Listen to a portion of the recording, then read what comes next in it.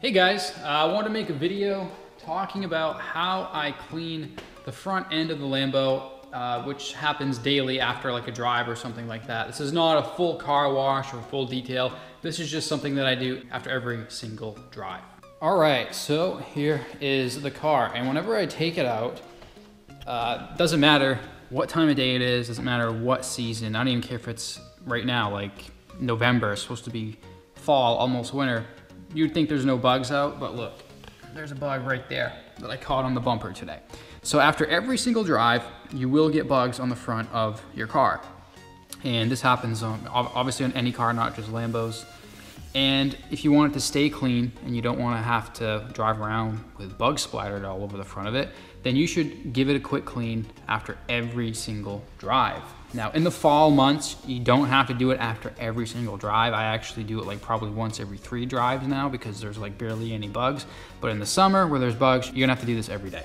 So what I do is I got myself a bottle of Quick Detailer. Now you can use anything. You can use Meguiar's Quick Detailer spray. I used to use that. I also use Chemical Guy's CG Speed Wipe. That stuff works pretty good, the pink stuff. And this is actually Gryatt's Garage Quick Detailer. They both work pretty good. Well, they both work amazing, actually. I've been using them for years. But as far as differences, I can't really tell that many.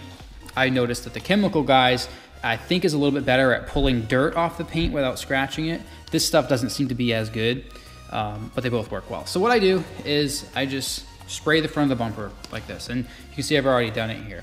Now, you can also spray it directly in the rag if you want. I do that on tight areas, but just for this big area right here, I'll just spray it on the paint. And then you get yourself 2 microfiber towels. I've got this one right here. This is actually, you can buy these on Amazon. I think it's called a Supra microfiber towel. So you get yourself 1 clean microfiber towel along with another one, so 2 in total. All right, you're going to wipe the spray with one and you're gonna dry it with the other one. So fold it into like 4s basically, so you get a nice little towel like that. And then what I do, this works best on this paint, or this is actually Expel wrapped. So I found that the best way to do this is just to wipe across the paint like this, okay?